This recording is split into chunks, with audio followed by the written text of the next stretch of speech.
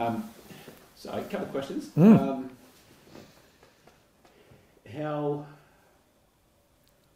This is only because I'm curious. What has there been like a standout, like maybe like message you've received or a reach out from someone that's doesn't know you but's got you on socials? That's firstly, has anyone reached out to you? I'm sure they have, but like, do any of those like stand out to you? There's hundreds to thousands of people who've reached out to me, and it's honestly someone saying like, "I hope you're well," from Joe Blog somewhere means just as much as someone who's famous. Honestly, it does, because if you speak to someone who's famous, well known, they're like, "Well, my opinion doesn't matter more than his." It's the same reason when people ask me for my opinion on political topics, I'm like, "Why does mine matter more than you? Why is this Instagrammer telling me this bullshit? Like, I'm not a politician. Like, my word shouldn't mean any more than anyone else's, no matter how many followers you've bloody got, like a tangible thing." The two big ones, though, that people will know the names, Mark Donaldson, the Victoria Cross recipient, he was one of the very early on ones to me, and he has been, and still is, although I wouldn't tell him this, an absolute hero of mine. Now that he's become a close mate of mine, I don't want him getting a big head, but Dono's a fucking legend. His reach out initially meant so much, and from someone who his credentials in the military and public life is so high, to just be, "Hey Willy, how you going?" and still texts me shit like that. I remember I got discharged from hospital, and the first person to call me was Dono. Of everyone, even before my parents and stuff. Like, he saw like an Instagram photo that I was finally home from. I was in ICU due to chemo. I got really sick from the chemo. I ended up in ICU. First bloke called me. It was him. I was just driving home, Willy. I saw your thing. I just wanted to make sure you're going all right. And I'm like, this fucking guy. He's a Victoria Cross recipient. He's probably got everything going on under the sun. He's got kids at home. He's got everything. And yet he's reaching out to me. Like, what a fucking legend. And the other one, very similarly to that, is Hamish Blake, like Hamish and Andy Hamish. This was when I was a very small Instagrammer, if you'll say that. I hate that word. His social influence is worse, though. Wankers. But Hamish Blake, I got a message one day of Hamish Blake, like blue tick on Instagram. I'm like, what the fuck? And it's a video. And it's like, "Hey Willy, you're a massive inspiration, mate. I hope you're well. I even got a photo of you on my wall, like a painting of you on my wall." I'm like, "What?" And he turns the camera, and it's like one of those like bathroom paintings of like naked women in Rome. He's like, "Oh shit, no, that's not you, wrong one." And then he's like, "Hey man," and then it sort of came down to like, a bit of comedy, but, "Hey bro, I hope you're really well. Ever need anything, reach out, whatever." And again, I'm like, this guy has so much shit going on that he's still reached out. And now a lot of people reach out, and that's then like, famous people, your Make-A-Wish sort of celebrities. But like, Hamish, like, this is my personal phone number. Let me know, blah blah blah. When you're in Melbourne next, we'll get a beer. And I'm like, "Oh, right." Everyone says that shit. It's like, "When you're here next, we'll grab a beer." Next thing I'm in like Richmond in Melbourne. "Oh, Will, I saw you in Melbourne. Text me." And I've texted, yeah, I'll be down this pub like half an hour. Come down and just sit with me for like 2 hours and just talk shit. We didn't talk anything about like me or him. It was just shit talk. And it's like, fuck, these are such like good just dudes. Like, you put them on such a pedestal, but they're just like you and me. They're just fallen into, maybe being a celebrity public figure, whatever you want to say. But they're just really good, solid guys who care about people, and really people I look up to. Oh shit, maybe this young lad in some way, I'm not trying to compare myself to them, but sees me like this to them. But sees me, "Oh, Willy, he's a well-known whatever." And I try and give back where I can, because I'm like, fuck, maybe this really does mean something to someone. Maybe me just thanking them for having my support, maybe that's something they fucking need. Just a little thing.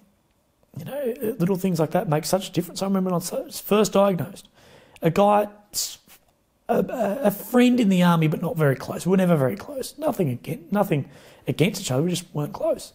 Pretty much just in passing, goes, "Oh, Willy, you'll be right. You're the most fucking optimistic bloke that I know." And that was it. That was the whole conversation. And that was fucking what I needed at that time. That was like, night and day. That was like, holy fuck, yeah, I can get through this. And that was years ago, and that stuck with me since so much. Funny thing was, he separated from defence only a couple of weeks back, and I saw him, and I was like, hey man, like you don't even know this, but you said to me when I was first diagnosed, that you're like, Willy, you'll be right, you're the most optimistic bloke that I know. Then he said, yeah, and you still are, you fucking prick, and left. And I'm like, that still means so much to me. He didn't really grasp what influence that had on me. It was massive, and I try and give back that if I can anyway. And sort of don't let the stone go unturned, because if you think, I should say that to someone, even if you think, they don't really need it or whatever, that can just be such a massive thing for them, you know? Yeah. So I guess fair to say the stuff that people say to you and write to you, and like has that helped through this journey? Oh, of course. Yeah. Yeah, massively. You know, people are on your side in this. You know, it's. I almost wish I'd send it to more people. Bar me, I sort of feel like, well, I'm not really deserving of this. Send it to other people who are struggling. But of course, it helps so much. Just that ongoing support's insane. And what do you want people to, like?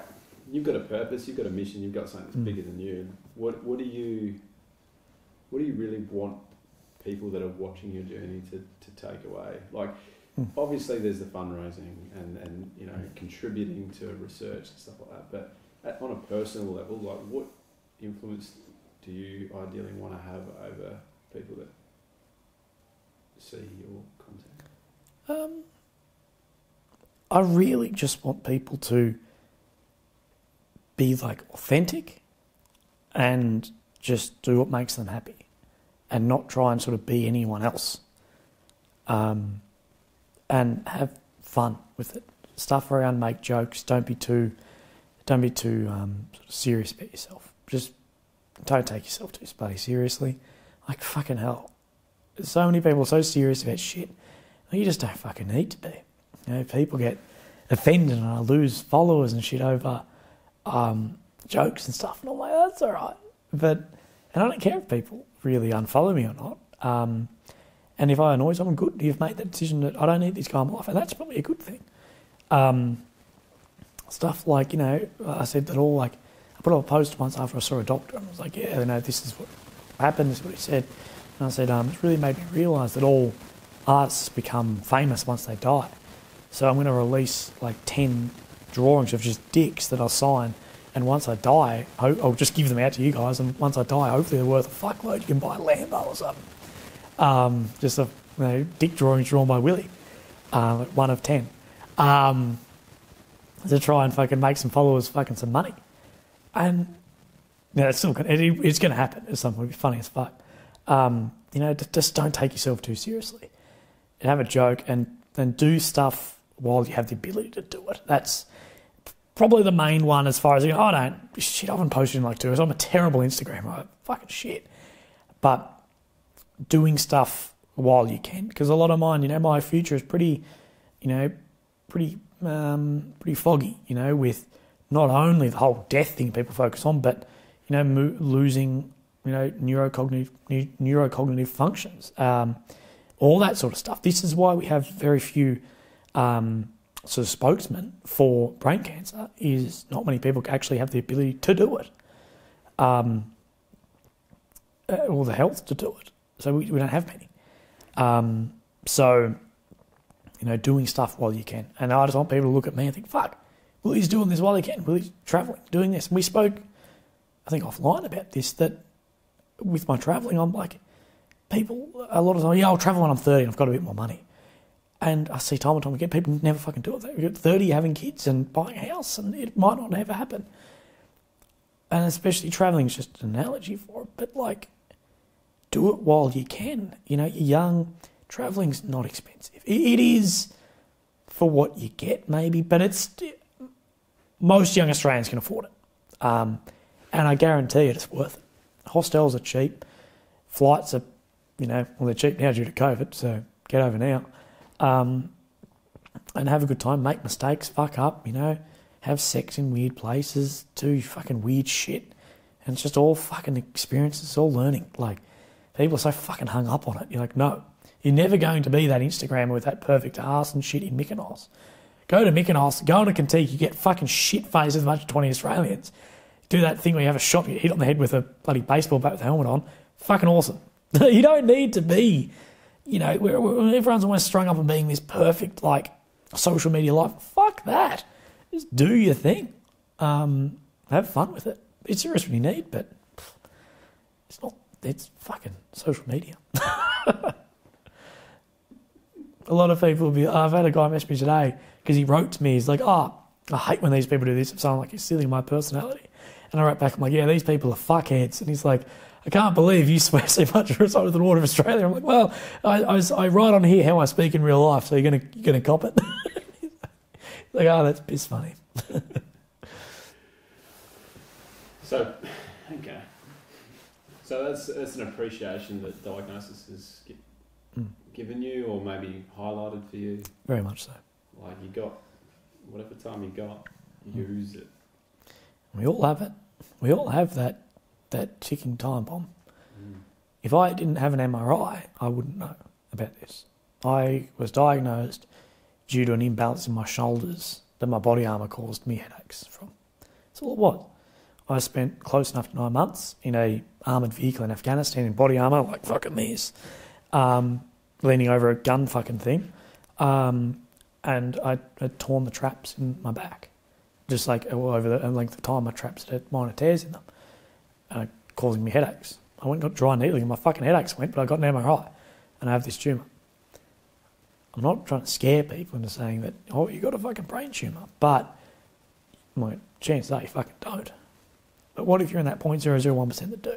You don't know. You know, go out and do shit. Of course, be still within reason of it. But if there's something you really want to do, I hate, and I don't have a bucket list. People, I need a bucket list. I think that's bullshit. Go and fucking do. My very first psychologist appointment, when I was really struggling with my diagnosis, he was like, "Tell me about yourself." And I started, you know, I've joined the army and I went to the Middle East. You know, I did all this scuba diving, did this skydiving and blah, blah, blah. And he's like, "So you've gone out and just done shit you wanted to do?" I'm like, "Yeah. Skydiving's fucking expensive." So I went and paid him a couple $100 and did some jumps. So, yeah, he said, "You know, and this is what changed my whole mindset on my fundraising." He said, "Well, you're not a bucket list guy at all." He said, "Because those bucket list items come and then they're filled within a couple of weeks, even post-diagnosis, they're filled." He said, "You're a meaning guy. You need meaning in your life. You need purpose. You need something to be driving for something bigger." The purpose for me before this was always special forces selection, or special forces. Always, it was everything. It was everything. From the moment I woke up to when I was trying to fall asleep, that's what I was thinking. Training for that, doing that, everything. And when my diagnosis came and that went out the window, I had no purpose, nothing, no reason to go to the gym. I didn't enjoy going to the gym. I did it because I wanted to train for that. I wasn't enjoying the army at the time. I did it because I wanted to train for that. It became my whole life. And it's important to have things like that too. Maybe not as in-depth as that, you know, you can still have an option B, but it became everything. Bucket lists weren't my thing. I got diagnosed and then I refound my purpose then in fundraising and telling my story, more telling my story than fundraising. Fundraising is an easy... People pull out fundraising, I do too, because you can put a number figure on it. It's $100,000. It's this. It's easy to do. You can't put a number figure on telling your story or the people you've influenced. You can't do it, and I think... But that is still a lot more valuable. I think the most valuable work I've done is unseen in private inboxes to particularly young men. I think that is by far the most valuable work I've done in my whole life, and I still think the most valuable. I still think the most valuable work I'll do in my entire life is with those particularly young men. Private messages who we will never know. Probably know. Well, I don't know my fucking head from the shit photo, but that's it. And that's maybe all it needed to be, but maybe that's all they needed to. And I get a lot out of that as well. That's the value. And this is, I sort of tried to portray to Scott Morrison, the Prime Minister, on the phone. Was I know they say for brain cancer awareness on my medal and for money and whatever, but the most valuable work I've done, no one wants to see. Unless you hack my account, go through my inboxes. Don't do that, you'll see some shit you don't want to. But yeah, it's that's where it is. Yeah, on my Tinder. All right. So you got some plans. Yeah. I look like I'm on camera. Like I'm gonna sit like this. Like Yeah, I'm not even right. on camera. What's you got some plans? So tell me what's on the card. So I think same as my card, same as everyone else's, that COVID has just thrown a massive bloody spanner in the works and just go, oh, fuck you. Look, I'm separating from the Defence Force. It's not something that I wanted to do, but it's at the time, it's time for me to separate. My illness has sadly really come across that my progression in the job I want really has come to a halt. And that is heartbreaking for me. Defence Force is everything I wanted to do. I've been offered positions otherwise, but really if I'm not in the infantry, that's what my passion was. I do a half-ice job in the eyes. So once I do separate, hopefully the borders are open, bloody fingers crossed, then I'll be back into travel. And I just want to experience shit. People will be like, well, where do you want to go? I don't really care. I just want to experience stuff. I want to experience good or bad and hot and cold and just stuff. The best trip I ever did was when I just flew to Helsinki in the middle of Finland, or the capital of Finland. Just flew there. Met a friend who lives there, and we just did stuff. And it wasn't, anything grand. It was. We went to the local bar and with Finnish people and just drank piss and went to a house party and then ended up somewhere. And that just experiences of stuff. That's, my life expectancy is a lot less than most people. It's a good thing for most people, maybe not for me. But I just want to experience like almost a lifetime worth of shit in however long I can do it. The flip side of this is funding. I don't know how I'm going to fund it. But that'll be right. I've got some savings. I'll end up hopefully I can end up saving some money somewhere. So the whole what eventually happen on my socials is a post will go up to my 20,000-ish people and be like, hey, who wants to have Willy on a couch?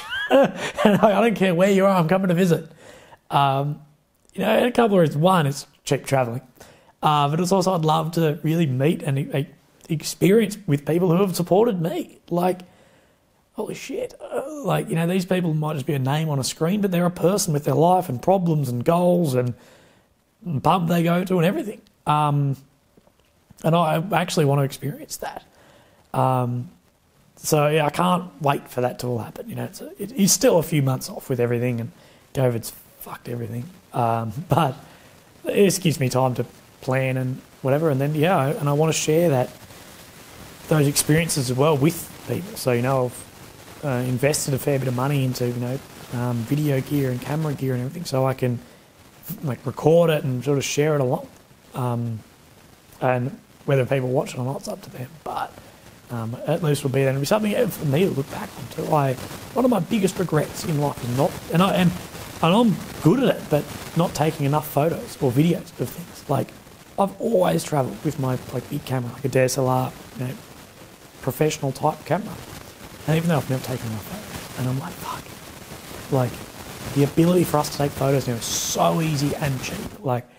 Yes, you can go on Canon's website and buy a $10,000 camera, but even if it's just on your phone or just on a little point and shoot or something, keep those memories, because there's so much shit that I'm like, I wish especially with my memory not being what it was at all, I wish I had better memory of those, and photos really jog your memory on it. But yeah, travelling's next, and just experiencing, and I want to experience bad too, of fuck, I'm lost in the middle of Finland. It's -40, this is fucked. That stuff too, and I want to really share that with people and take people on a bit of a journey with myself. Sounds good, man. You take me along? It'd be wicked. Mate, if I had the money, I'd bring you along to video it. I've talked about this before. I'm like, fuck, I wish I could just be like, here you go, here's your ticket, and you can do whatever. Just video me occasionally, and then just Just keep it rolling and just put it up. So if you've been terrible at taking photos, are you going to do a better job this time when you start travelling? Bloody hell, I hope so. Look, that said, I've got some really good ones that really mean a lot to me that I would never share because never share, but it's like there's nothing worth shareable about it. It's just like me pissed in a pub, but I'm like, oh, but those people, like, we did this, like we all went and did that. Like, no idea who those people are, but that was fucking wicked fun. And yeah, like, it doesn't need to be anything grand. Taking those photos and videos for memories is something we're so accessible to, and we take a lot of bullshit and not good stuff. We take a lot of photos of our food or me cleaning my car, but not... Like, you're guilty of that. Come on, guys, everyone come in. We're setting up the tripod. I can stand in front. And it used to be like a cringy thing, but like Grandpa did it. Like, set up the tripod, timer's on, fucking everyone gather in. And now it's almost like we're so used to taking bullshit photos that we don't bother doing that. And it's like, that's still like, I look back at some of those like cringy as family photos with people that now aren't alive. It's like, fuck, that means so much to me at the time. Fuck, I did not want to do it. It's an important thing that I've sort of learnt to, should I need to do that? What's the can you pinpoint what it is that's pulling you towards travel? I think it's the sense of sort of freedom and sort of experience and sort of all of that. And I think it's, as we spoke about previously, we went over being sort of so in depth in a moment, and that moment is just blissful. There's no other external worries or pressures or anything. You're just present in that moment. And I think travelling, especially by yourself, you can find yourself in that a lot. That's something really drawing me towards it. That I've got somewhere to stay and I've got this and I'm good to go. We'll just do it how it comes. It's just an adventure.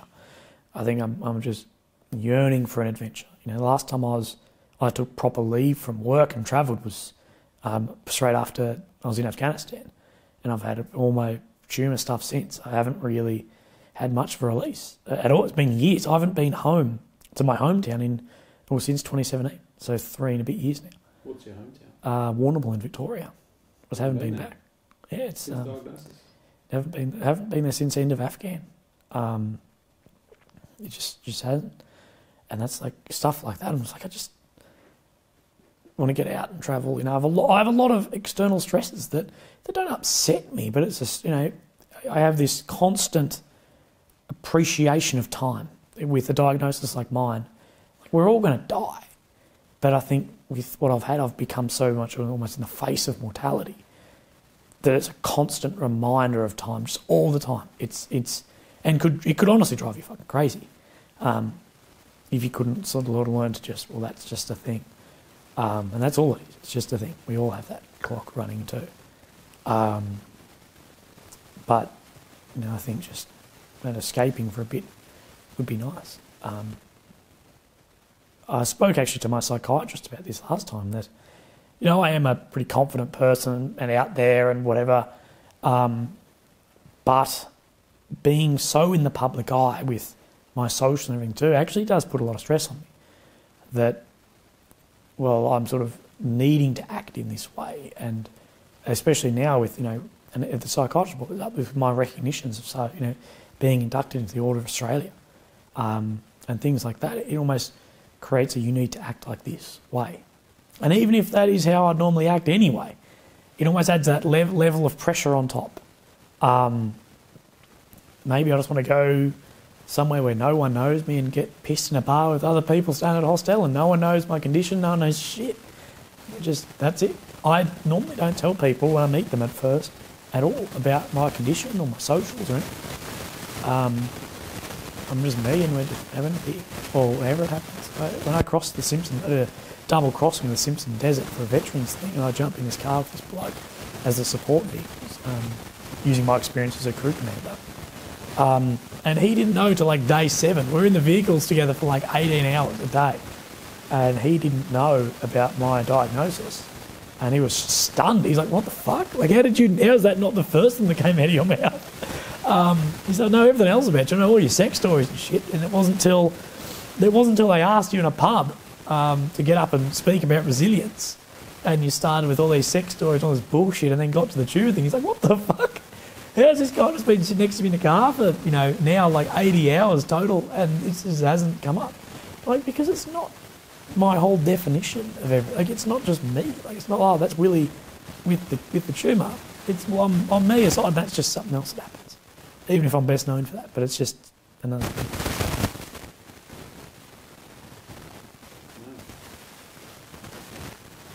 And what's that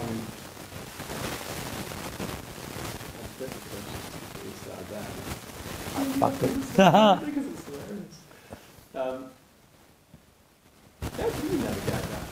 As in, you've created this presence of your social media presence, and yeah, you're right. Like people, I mean, your name on social says it all, doesn't it? Yeah. So how do you navigate how much you allow that identifier into your life? I think maybe it's not the identification, but it's being true on socials to the person people meet. Because I've had people meet me in real life, like, holy fuck. The only thing different is you swear a lot more in real life than on socials. And I want it to be like that. I don't want it to be this, this person's just, whatever on socials, and then you meet them and it's completely fucking different. I just try and be as honest as I can. I think that negates it a bit too, that, not everything I post is related to my tumour. That, well, I'm just out having a beer. And that's just as important. And that's why it's always been open for other people to come and, chat to me and everything, is because it's nothing special. It's just people go through this every day.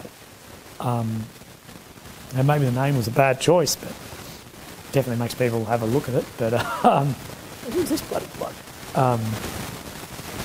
It's one of those things you just got to stay true to what you do and who you are. Like, I've turned back so much stuff from people because that's just not me.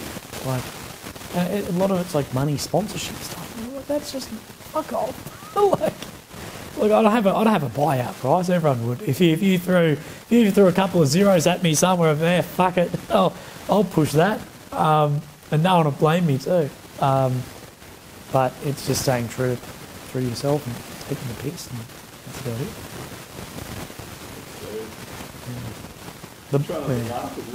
No, that's all right. What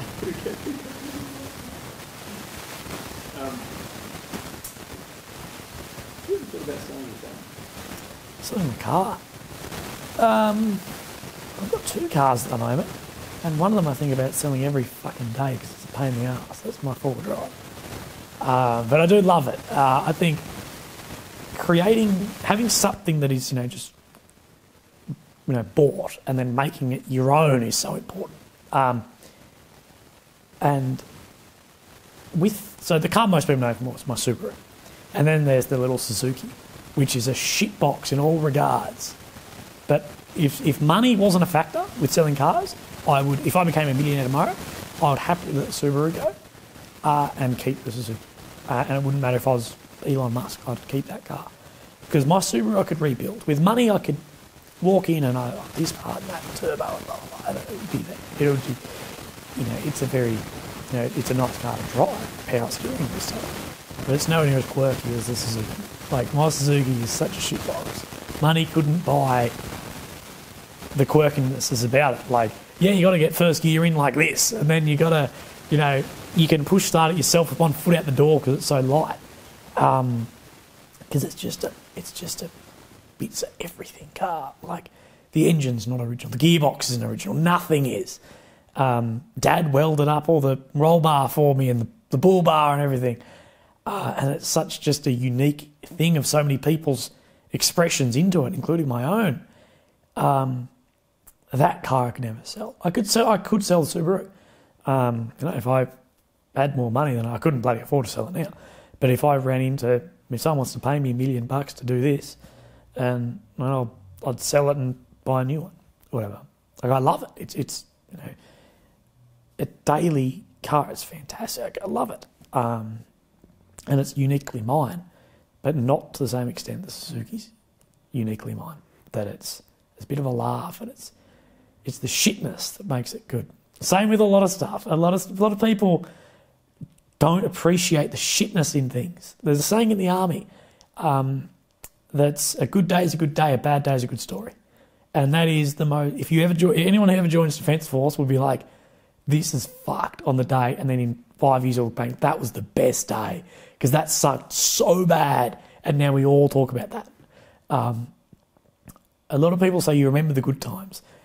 In the army, you remember the bad times with your best mates, or the bad times with your good mates. And they are the good times and the good memories. And same with my travelling and stuff. I'm like, fuck, that sucked. Like, the biggest thing I remember of Finland was night one, I'd landed. It was like 45 degrees in Adelaide. Flew into Finland, landed, and this girl was like, yeah, we're going to go do this thing where they cut a hole in the ice and you go from a sauna at like 60 degrees and then go jump straight in the ice water. And, ice in water means it freezes below zero. So the water was actually below zero, but not frozen, because it's got the salt in it, salt water. The salt water, stops it from freezing, the salt in it. And I'm like, yeah, this is where I'm like straight out of Afghan. I've got what we refer to as Afghanitude, which is, the attitude you get coming out of Afghanistan. You think you're fucking, 10 foot tall and shredded. And I'm like, yeah, next thing I jump in and I've just got hooks for hair. I thought I was fucking dying. I don't suggest doing it to anyone. Like, most people with like skydiving or bungee jumping, like, that was amazing. I wouldn't do it again, but I suggest anyone to do it one time. I don't suggest anyone to do that ever. It was so bad. like, I almost died. But it's one of those memories of like, holy shit, that was so good because it sucked so hard. And then being able to sort of identify those and laugh about them is pretty fucking important too. It's your best joke. Oh, Jesus, you don't want to hear my best one. Well, I do want to hear your best one. Nah, no one wants to hear that sort of filth. My favourite, I actually got asked this the other day on a podcast, and the guy didn't laugh. And because I think it might have been a bit of a dodgy Zoom connection. I was like, this is fucking awkward. I reckon the one joke that just fucking killed me when I read it was why do all Finnish Navy ships have a barcode on the side of them? So when they come back into port, they can Scandinavian. It's fucking terrible. It was the best fucking dad joke ever. Because I was like, Scandinavian. I'm like, Scandinavian. Fuck! Like, kill me. Yeah, it's like my go-to dad joke. There's that and the, what's the difference between people from Dubai and Abu Dhabi? The people in Dubai don't like the Flintstones, but the people in Abu Dhabi do.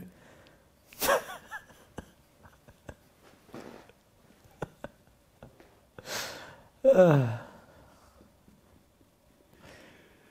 thing is, you got to think of the more you think of it, the more stupid it is. You're like, fuck.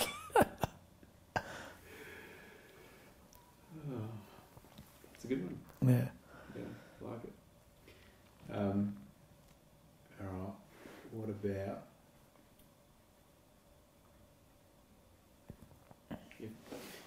Bella is your cat's name? Yeah. If Bella could talk, she could understand English, what would you say to her? What would be the first? What would I say to her? What would be you've got one chance to say something to your cat, a sentence, a paragraph, whatever, and she will understand it. After that, she's back to her cat. Oh, shit. What are you going to tell her? Go. Like, thanks for growing up with me. Bella is 22, 23. I know, it's fucked. My mates are convinced that she died when I was young and mum and dad the old swapperoo, because like, she can't be that old. But unless mum and dad have done that and they haven't told me, she is. She's like 22 or 23. And she was not a feral cat, but stray, who just ended up in our bloody haystack at home as not even a kitten. She was like a grown cat, just left as a stray, and just ended up staying. And now she's over here with me, and she's that bloody old. The Google cat calculator goes to 16. And I've done some maths, and she's like 114 or something years old. And although she's on her last legs, but she's still going pretty well, to be honest. But amazingly, it's like, holy shit, she's been there through so much shit. Like, she's seen me from a toddler to now. It's like, holy fuck, Bella's been around for everything. Yeah, so to be like a thank you for sort of being there, growing up. Cats are awesome. I love cats. We were talking before about cats, that dogs just want to be your friend and they're always happy and everything. The best thing about cats is they're fucking pricks. Like, that's the best thing about them, is because they're a prick, but then they need you so much. And we spoke about a friend who, he was the first one to put me onto this. He said, I love cats because they're exactly like me as a man. I'm such a fucking self-obsessed, ignorant prick to everyone. But then occasionally all I need is a cuddle and somewhere warm, and I'm so soft. And then I'm just into everyone because I don't need anyone else in my life. I'm this strong, hard dude like a cat, and then I just need comfort and warm and a cuddle. And it was put me onto, I'm like, that is exactly a fucking cat. Oh, yeah, they're good fun. That's awesome. I reckon you're going to make possibly change some cat haters. I hope so. People hit me up, like, I literally just follow you for your cat. And I'm like, yeah, that's fair. Like, I have no problem with that at all. And I've had people being like, well, I have had people say, oh, I've adopted a cat because of you and Bella. And I'm like, wow, that's pretty good. That's bloody good work. Yeah, Bella's good. She cruises around. Funny, changing the lives of cats as well. Yeah. Steak or kale? Steak every time. You know me. I was on a carnivore all-meat diet for like 5 weeks, and it was wicked. It sucked in the beginning and at the end because it was like, I'm so sick of eating meat. But yeah, it's just experimenting. Like, here we go. I'm just going to eat meat for a month. Beer or whiskey? Whiskey every time. Straight on it? Straight on ice. Hot or cold? Cold. As far as weather, cold. I don't mind the heat. Cold's better. Cold environments, people rely on other people more, and they're closer and nicer to each other. I think I've explained this. This is the difference between Finland and Australia.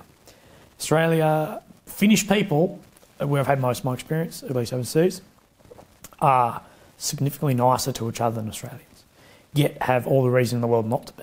Australia is the luckiest country on earth. And myself put all this down onto their weather. That it's, well, when I was there, 2 hours of daylight a day, and it was about -40 every day. You die unless you help out your neighbours. Like, if I asked, well, maybe not you, but if I asked anyone, when was the last time you went over to your neighbour's place and you said, oh, hey, how are you going? You're right. You'd be like, never. We don't do that. Like, I don't even know my fucking neighbour's name. In Finland, every single day, maybe twice a day, they walk over to the neighbour's place, hey, you going all right? Yeah, no worries. And they all live in like shared apartments, so they can all share warmth between the houses. It is illegal there not to stop for a car on the side of the road because the weather's so severe it could kill them.